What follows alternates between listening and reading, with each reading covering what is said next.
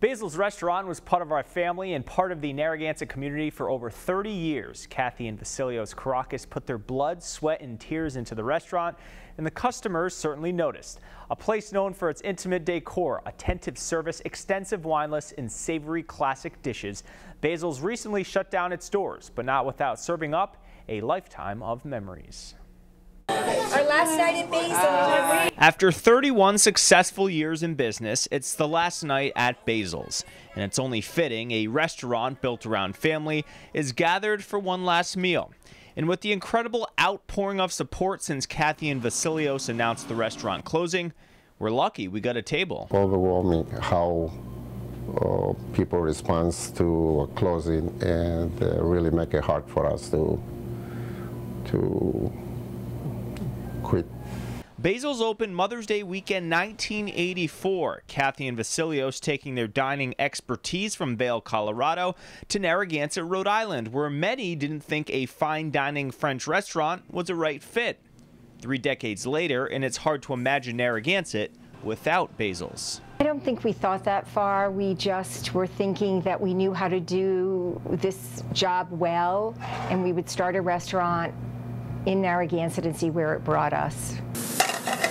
From the beginning, Basil's differentiated itself from other restaurants with its attention to detail and consistency. Yeah, why? He doesn't want? He would like He can't. Vasily was in the kitchen, I was out front, I got to know the customers, he got to cook the consistent meal every time they came in. So I would pay attention to every detail in the dining room and to the tables and to the customers and the service, etc. Our finesse, it was unbelievable, perfect for a restaurant like ours. Where everything have to be perfect, everything have to be the salt and peppers, they have to be full. This table has no salt and pepper.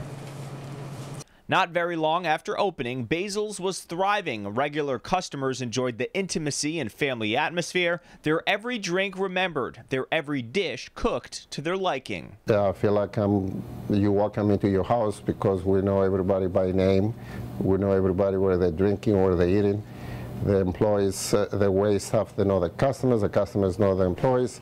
And everyone knew Brett Mayette, who started as a waiter at Basil's in January of 1985, when pushing my bassinet was a job requirement in between taking dinner orders. You, Yanni, were 4 weeks old in the bassinets on the counter. We did 6 people, 3 parties of 2.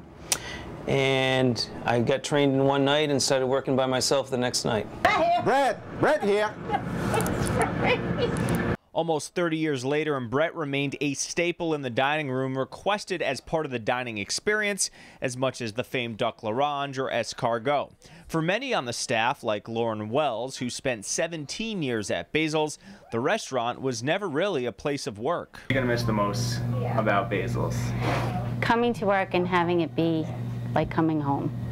And for my brother Costa and me, Basil's was home many nights. Basically like a second home for all of us, really. When we were young, we used to sleep in the with all the laundry.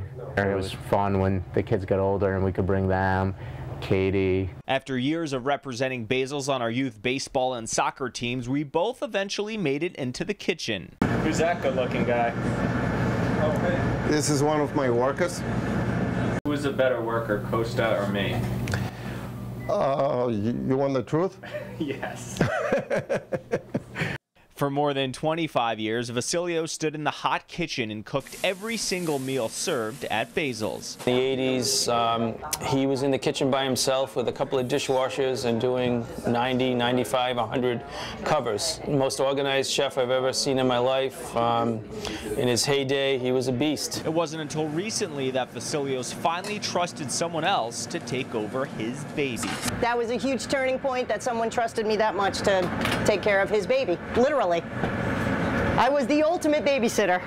See, it wasn't just the cooking and, in Kathy's case, the service. It was the other parts of owning the business that were essential. Answering the phone, doing bookkeeping, and taking deliveries. Okay. Okay, call me because I have an order to place sooner. No Friday. problem. All right. Okay, thanks. Thanks for bringing the wine. Bye, Jan. I've never seen a man as dedicated to his customers as Basil Kourakis, and I will go to my grave with that. It's unbelievable.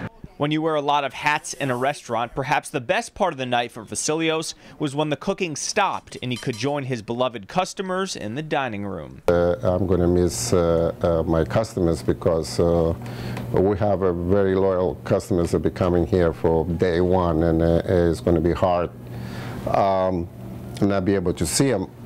Of course, those customers start to be first customers, and then will become friends. You like knowing you can walk in the kitchen and he's cooking the meal for you? Oh, I go in and drive him crazy.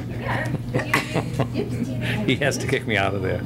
Basil's wine list was top-notch, winning the Wine Spectator Award countless years, and the food unparalleled, a culinary experience you'll never forget. But if you ask 5 people their favorite dish, you may get 5 different answers. Rack of lamb. I always like the crab. The duck, of course. Schnitzels is second. And you got all those meals on birthdays, anniversaries, graduations. It's where you went for special occasions. And for us, that was the last night at Basil's. We probably took it for granted at times, and it was always nice to kind of have a second home here that we could come to and share laughs, and kind of, you know, there was always an extended family. So what now for Chef Vasilios? Well, he's never had a weekend off, so maybe he can begin filling the void with his grandchildren, telling them about the best restaurant in Rhode Island history. She's sleepy right now, and I feel she's going to miss a lot of good meals from here.